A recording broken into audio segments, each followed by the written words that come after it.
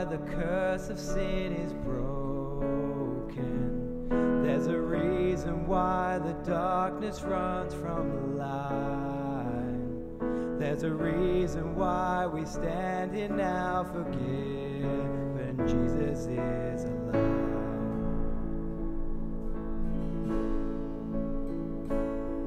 There's a reason why we are not overtaken.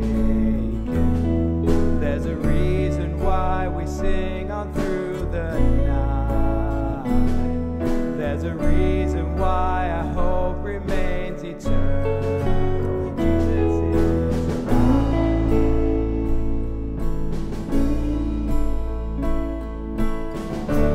Praise the King. He is risen. Praise the King. He's alive. Praise the King. Death's defeated. Hallelujah. He's alive. Hallelujah. He's alive.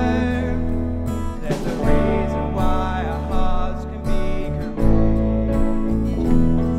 There's a reason why the dead are made alive. There's a reason why we share His resurrection. Jesus is alive. He is alive. Praise the King. He is risen. Praise the King. He's alive. Praise the King. Death's defeated. Hallelujah. He's alive. Hallelujah. He's alive.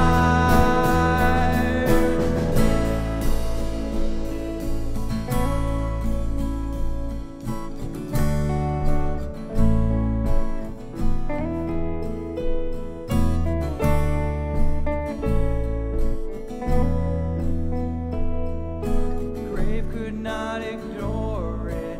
All the heavens roaring. Hell, where is your victory?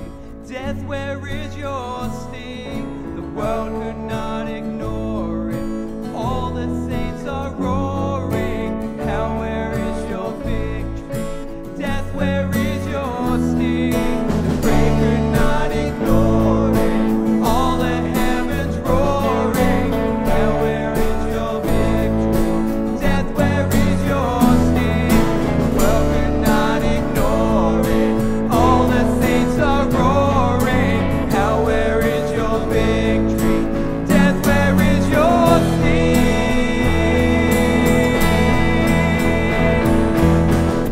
Praise the King. He is risen. Praise the King. He's alive. Praise the King. Death defeated. Hallelujah. He's alive. Hallelujah. He's alive. Hallelujah. He's alive. Hallelujah. He's alive.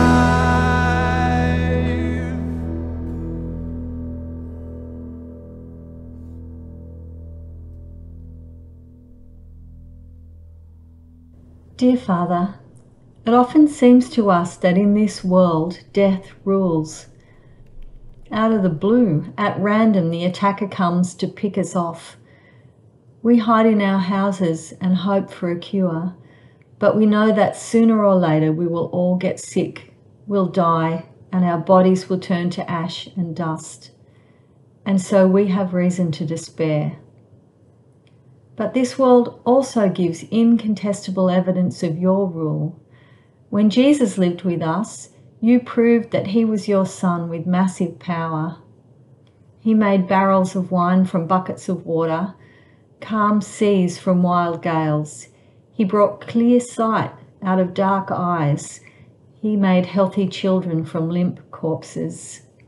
His astonishing miracles left us in no doubt that he had your approval. People thought that death could be used to control him, but we didn't realize that it was you who let us nail him up and kill him. We mistakenly thought that death had a firm grip on him, but we were wrong. It was impossible for pain and decay to hold him down. You lifted him up, gave him unending life. You restored his complete power and rightful authority. And so we have reason to hope. We thank you that Jesus' resurrection is the first, but far from the last. That as he slipped easily out of the grip of death, so will we. That as he escaped pain and decay, so will we. That as he sits with you in heaven, so will we. Please forgive us. Please let the Holy Spirit build us up. Give us hope in the resurrection to life. In Jesus' name we pray. Amen. There are two Bible readings for today. The first Bible reading is from Luke chapter 24, verses 1 to 8. On the first day of the week, very early in the morning, the women took the spices they had prepared and went to the tomb. They found the stone rolled away from the tomb, but when they entered, they did not find the body of the Lord Jesus. While they were wondering about this, suddenly two men in clothes that gleamed like lightning stood beside them. In their fright, the women bowed down with their faces to the ground. But the men said to them, "Why do you look for the living among the dead? He is not here, he has risen. Remember how he told you while he was still with you in Galilee. The Son of Man must be delivered over to the hands of sinners, be crucified, and on the third day be raised again." Then they remembered his words.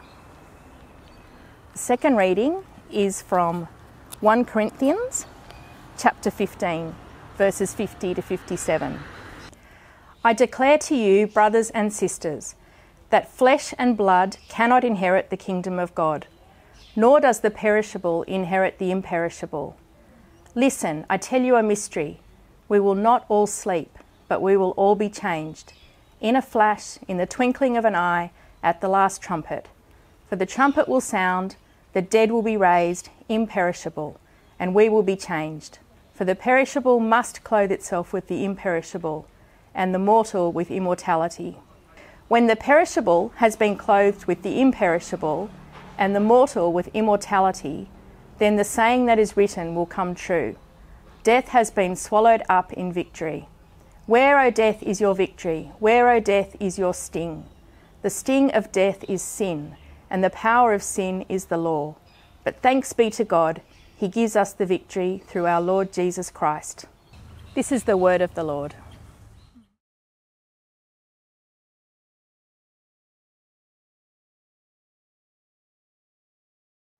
Happy Easter.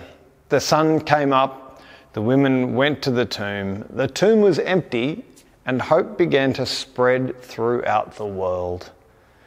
From a tiny event in Palestine 2,000 years ago, person after person, country after country, region after region, until millions and millions of people around the world share in the hope of the resurrection of Jesus. And because it's a real hope, and because the real risen Lord Jesus gives it, this hope is able to continue to touch people all around the world, every person, regardless of class and race and gender, and every people of every kind as it spreads throughout the world. Wouldn't it be great to imagine this Easter a pandemic not of illness but of hope, of resurrection hope, and to imagine not field hospitals but field hospitals of hope, which is actually what I'd like you, brothers and sisters, to be. Little field hospitals of Christian hope in a troubled world. We'll come back to that in a little while.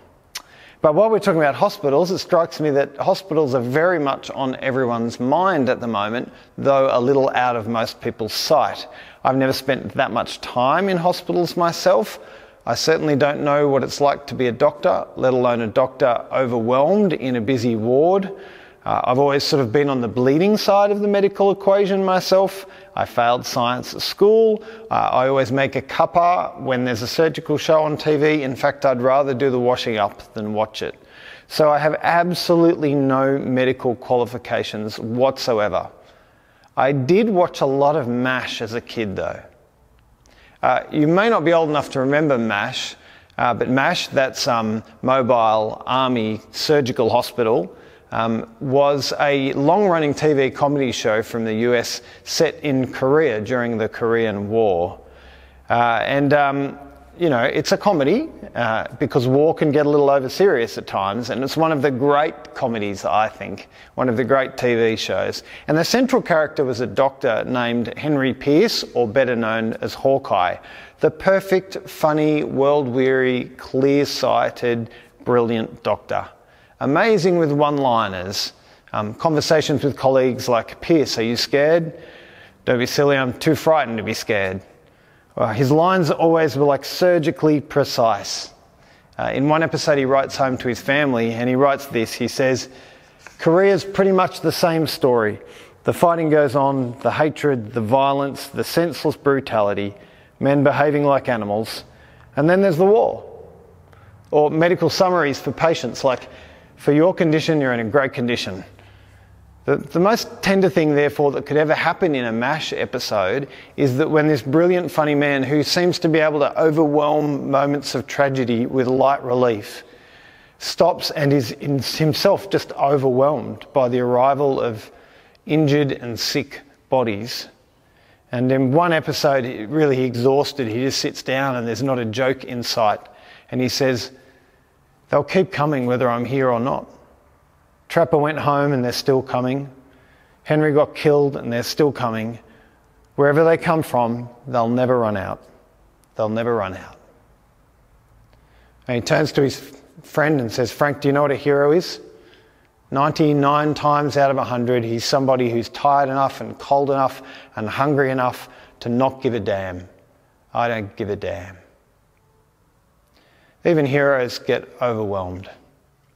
Being overwhelmed is a primary trigger for stress in animals. I said this a few weeks ago. Events that are overwhelming, uncontrollable and unpredictable are overwhelming. They're too much. And even the name pandemic registers this. An epidemic just means it's sort of around the people, epi the people.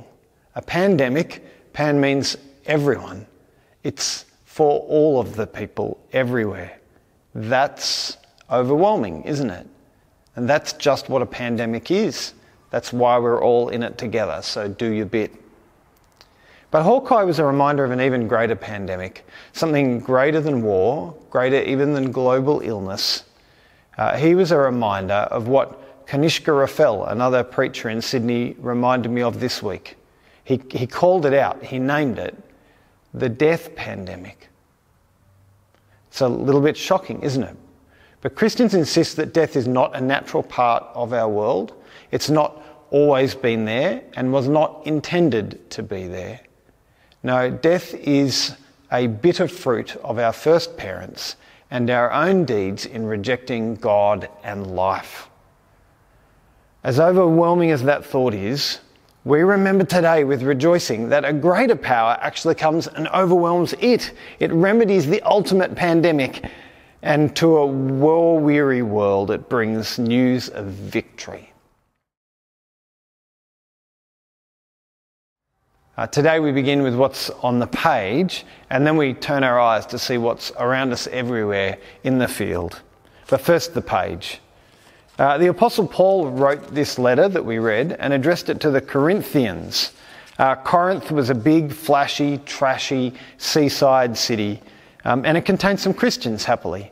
Among these Christians were some smaller subset of Christians who amazingly believed that they had already been resurrected from the dead. That is, not that they died and come back to life, but that what Jesus had begun in them was so strong that death would never overwhelm them. They would literally never die. I suspect they worked out eventually that they were wrong, sooner or later.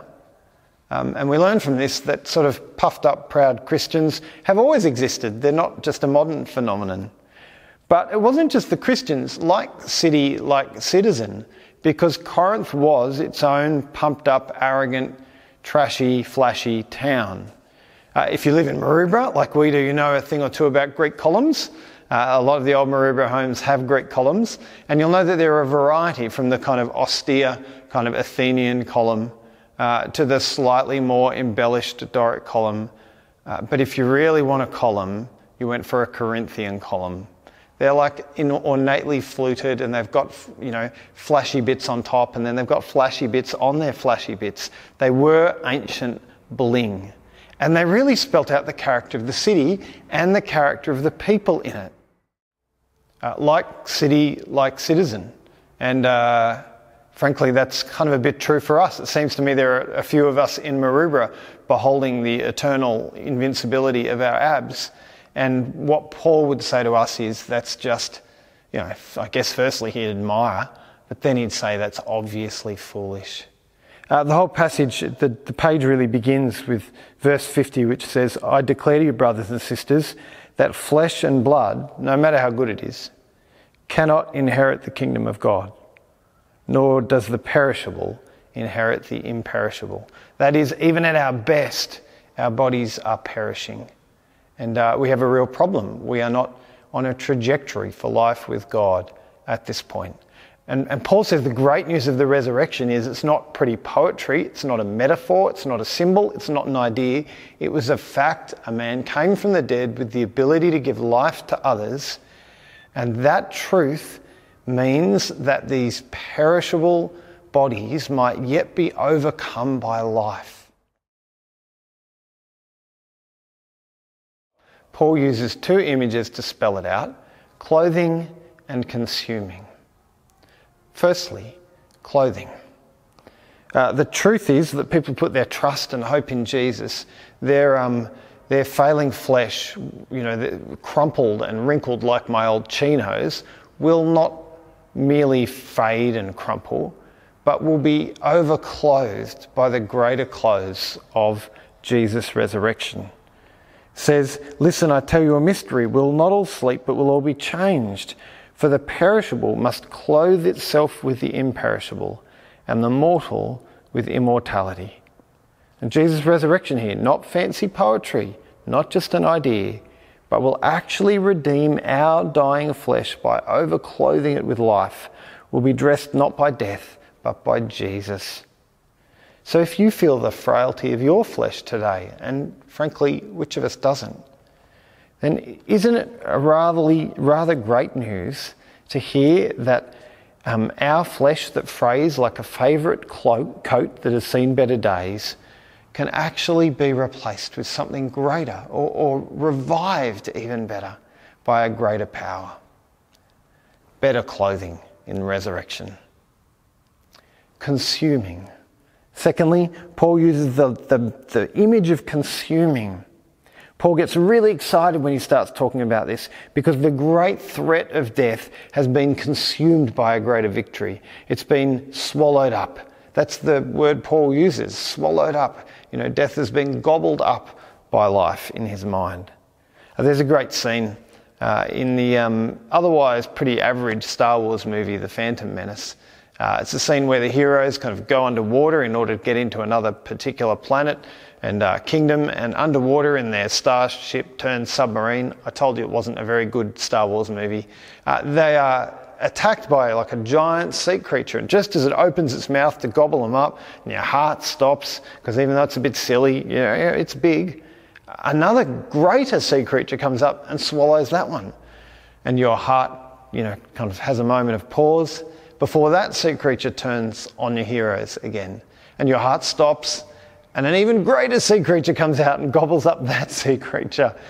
And your heart, of course, is again at pause. It's a silly movie, it's kind of enjoyable, but dumb. But it makes the point the greater will always consume the lesser. That's just the law of the sea, the law of life. It's the way it is. The more powerful will always overpower the less powerful. And the great news here is that there is such a power that death gets swallowed up in victory. So Paul writes, where, O death, is your victory? Where, O death, is your sting? Death is led around by Jesus like a toothless tiger. It's kind of poked at like a flamed out dragon. It's a thing without sting. Death. That's the power of Jesus. And the amazing thing is this victory becomes our victory. It wasn't even our victory, it was Jesus' victory. We were dying in droves and still are. And it was he who got out of the tomb, but having already taken from us the pains which we gave him, which put him in the tomb, he comes out and gives us the victory. What an amazing page of Scripture. Well, what's it look like in the field? Well, let us just stop now and drink in the delights of this victory. How does it change us today? What's happening by God's hand around us now? Well, the first thing we see is that we're not yet in the seat of victory. The Corinthians were wrong. Our resurrection has not yet come. People are dying and will die, and Christians are and will be among them. Jesus' resurrection power has begun in us, but it's not carried us through the gates of death and out the other side yet. We have dark valleys yet to walk in. We have seasons of pain, failing flesh, coughs that may well get worse. We're capable of actually dying, aren't we? And we will. So we're clearly not in the seat of victory yet. The Corinthians were wrong. Resurrection is not that cheap a truth. And if you treat the resurrection like the Corinthians did, it will make you shallow, loveless, and useless. It'll make you march around with Jesus' victory like a tin pot general. It'll make foolish pastors call their flocks together with no love for their flocks and no love for their neighbours, as if death were something we could merely skip over rather than we have to pass through to resurrection. What a silly idea. It will make Christians unable to properly grieve lost people, and it will make Christians arrogant over their neighbours. You'll cheapen the victory and act as if it was won without tears. So the first thing we see is, for all the greatness of this victory, we're yet not in all the greatness of it.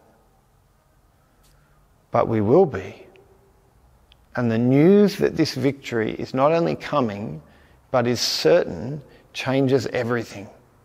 And enables us in the middle of this battle to be like little field hospitals of hope.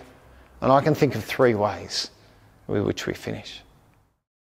The first thing that the resurrection is able to give us is victory over despair. I'm sure you've all seen the charts. We've all been reading charts. In fact, I saw a great chart with a curve that went like that, which was the chart of the incident of reading charts. I have my own chart, of course, here, which recalls the 2 major ones I saw, which is the rise in food hoarding, which was followed about a week and a half later, of course, by this, the hoarding of booze. This is a sign of something, and it's not of mere survival. It's a sign that we're living like pagans. In the same chapter that Paul talks about the resurrection, he quotes an ancient Greek philosopher, and Paul says, if there's no resurrection, then, quote the philosopher, today we eat and drink, for tomorrow we die. Just a sign that some eating and drinking is not just about sustaining life, but is actually a mask for despair. And a sign that actually a really hard time is not just a hard time, but to be without these things, that really is deprivation. And to imagine Australia without a richness of these things is to imagine us in apparently a hard time. This is a very privileged and yet very desperate place to be in. I have a friend who works at the checkout at Dan Murphy's. On the day before it was thought it was going to be closed permanently, had customers arriving pleading that they wouldn't close. People who suffer the disease of alcoholism with tears in their eyes saying, it can't close, I'm an alcoholic. But you don't need to be an alcoholic to know the despair of alcohol. You just need to use alcohol to make the day better instead of God. I don't know about you, but I think that's a real present danger in these times, and the chart bears it out. And I want to say like city, like citizen, but should not be like Christian. And I'd like you to do a little check on yourself. And I'd like you to count whether the number of bottles of wine you possess outnumber the number of times in the last week you got on your knees in prayer. And if it is greater, then genuinely ask yourself the question of who you're turning to in your need, and whether you have the divine on your side or really just despair, well masked. But we don't need to be like this. It doesn't need to be like city, like citizen. We're Christians, and the resurrection gives us victory over despair, and we can be little field hospitals of hope. The second thing it gives us victory over is meaninglessness. Meaninglessness. Resurrection can overwhelm meaninglessness. I have teenage kids. This is not the year to be a teenage kid. This year they've had their birthdays robbed, their graduations, their parties, the joy of being able to drive a car, even their early experiments with nostalgia. You know, the memory-making factory feels broken to them. They've been studying for exams that they didn't know until recently would be on, and now they know they're on, they're not quite sure what it will mean. It feels meaningless. It's not hopeless. And if you're a teenager, I want to say it's not hopeless, but it sure does feel meaningless.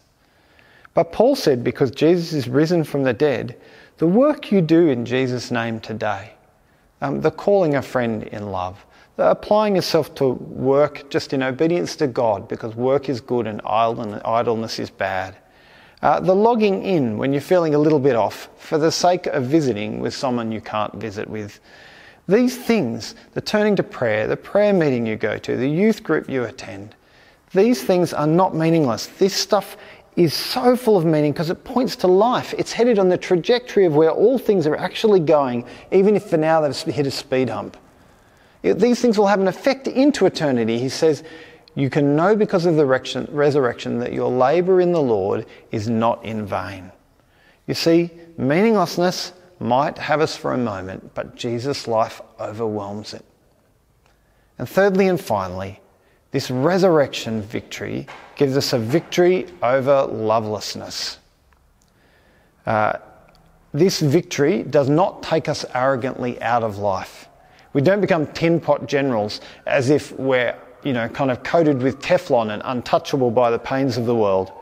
Do you know what Paul encourages the Corinthians do the moment that he finishes talking about resurrection?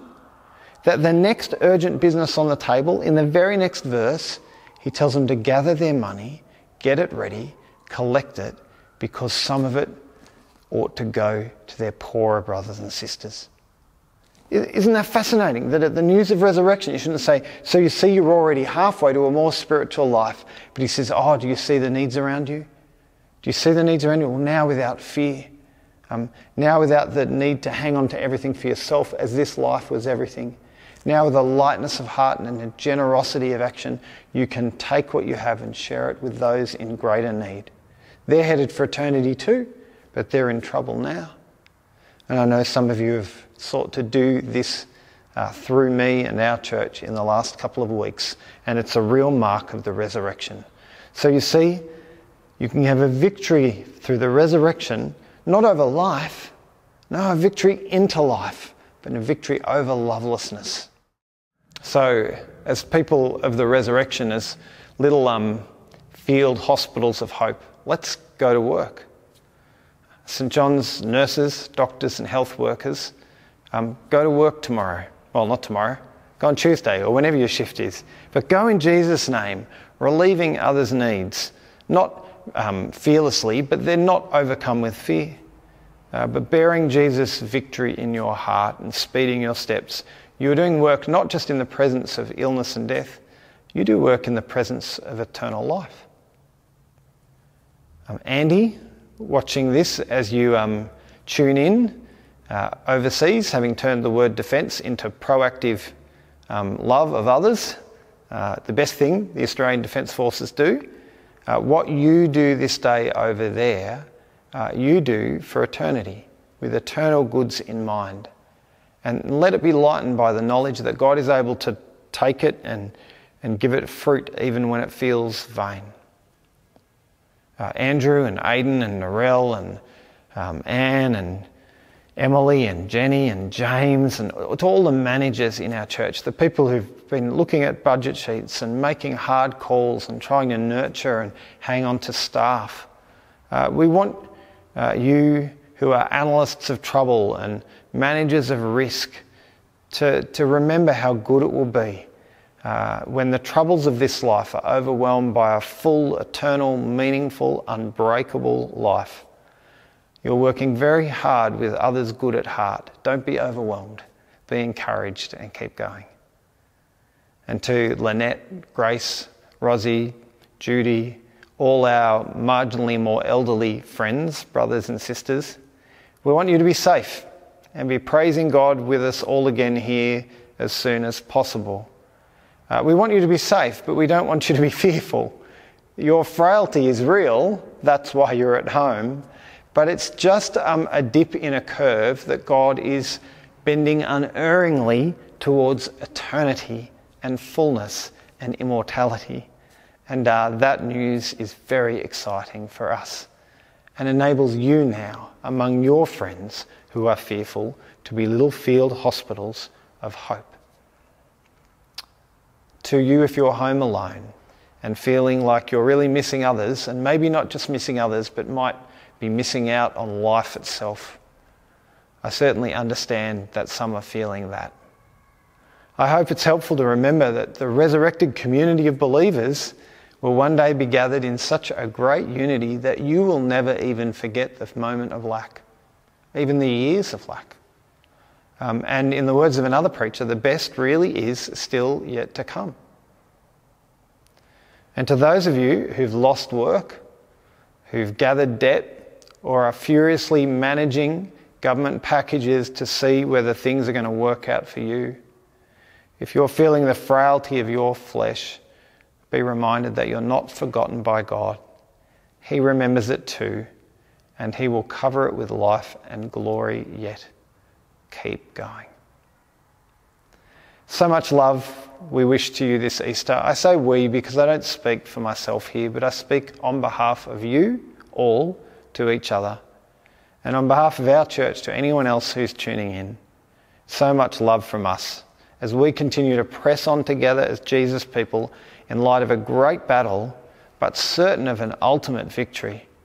Little field hospitals running on the power of the real hope of a resurrected Lord Jesus. Happy Easter.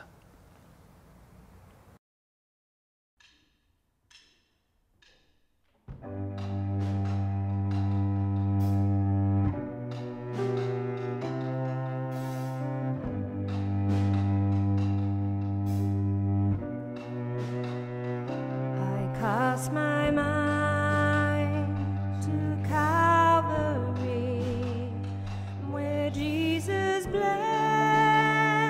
and died for me. I see His wounds, His hands, His feet, my Savior on that cursed tree.